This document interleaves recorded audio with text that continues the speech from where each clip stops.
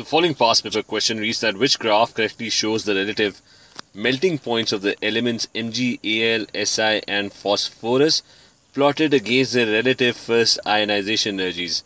So you're given four graphs and you have to figure out which of the graphs is the correct graph.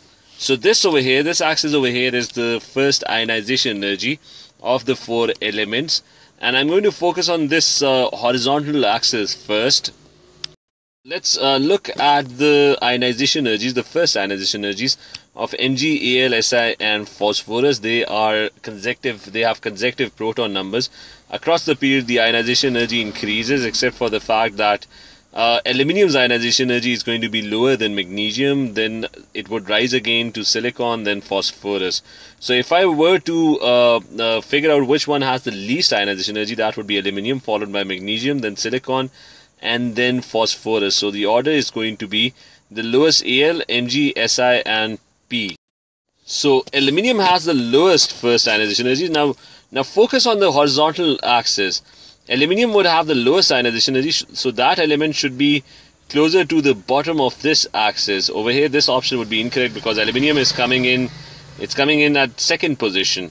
Option D is also going to be correct. If you focus on the horizontal axis, aluminium should have the lowest ionization energy. So if you focus on the ionization energies of aluminium and magnesium, aluminium should have been the lowest. So that would only leave us with option C and option D. If you start plotting the ionization energies, so it is aluminium followed by magnesium's ionization energy, then you have silicon's first ionization energy, and then phosphorus. So this is the correct order. This option is also going to be correct. It would be Al, Mg, then there would be Si would have a higher ionization energy, then followed by phosphorus as having the highest ionization energy. So the horizontal axis in both cases is correct. The first ionization energy is plotted correctly. Now I'm going to focus on the vertical axis, which is the melting point. Now one cue that we can take is that you have two metals, one non-metal. Now focus on the horizontal axis. The non-metal forms a simple molecule, so that has the lowest melting point. Metals have high melting points, so these two have relatively high melting points.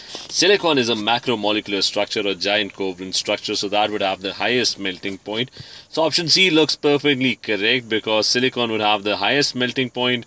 Phosphorus forms simple molecules. The molecule is P4, so that has the lowest melting point, and the metals over here, they have the intermediate, or they have relatively high melting points as well, but not as high as silicon.